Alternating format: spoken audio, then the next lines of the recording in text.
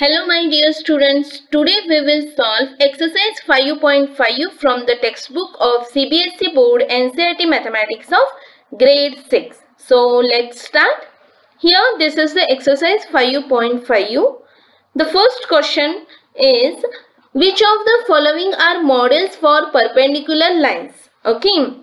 So before solving this question, you should know what is perpendicular lines. So here these are the perpendicular lines which are intersecting each other at 90 degree. Okay. So which all the lines intersect each other at 90 degree, those lines are called as perpendicular lines. Okay.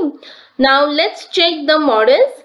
So the first model is the adjacent edges of the tabletop. Okay, so here this is the tabletop. If you check the adjacent lines of the tabletop, you will see that they are intersecting each other at 90 degree.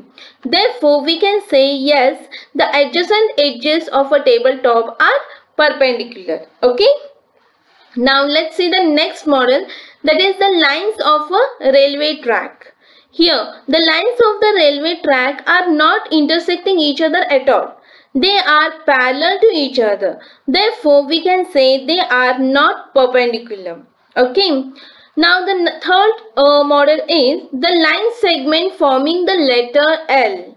So, here the line segments are intersecting each other at 90 degree. Therefore, we can say as they are perpendicular. Now, in the letter V, they are intersecting each other, but they are making acute angle, not 90 degree. Therefore, we can't say they are perpendicular. Therefore, they are not perpendicular. Okay.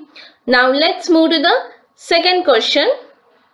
Let PQ be the perpendicular to the line segment XY. Let PQ and XY intersect in the point A. What is the measure of angle PAY? Okay. So, let's see. PQ be the perpendicular to the line segment XY. So here the PQ line is intersecting the line segment XY at point A. Okay. So what is the measure of angle PAY? Now here what they are telling, the line PQ is intersecting at it is perpendicular. Okay. So perpendicular line intersect each other at 90 degree, that you all know. Therefore, the angle PAY is equal to 90 degree. Okay. Now, let's move to the third question. There are two set square in your box. Okay. Many of the children don't know what is set square. Okay. You have geometry box, right? In that you have two things in the shape, right? So, those things are called as set squares. So what they have told in the question is, there are two set square in your box, right? What are the measures of the angles that are formed at their corners? Here already I have given the measures. So the measure of one set square are 90 degree, 45 degree and 45 degree. And one more is measuring 90 degree, 30 degree and 60 degree. So the measures of the angles I have given. Now the next question is, do they have any angle measure that is common? Yes, the angle 90 degree is common in both of them. Okay. Now let's move to the fourth question. Study the diagram. Okay, they have given a diagram.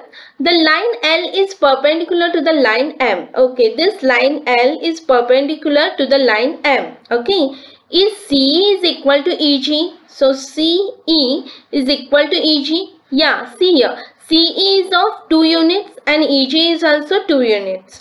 Therefore, as both measures 2 units, therefore CE is equal to EG. Okay. Next question is, does PE bisect CG? Now see, bisect means what? It is making half of that line. Okay. Means the measurement from both the sides should be equal. So does PE, this line bisect CG?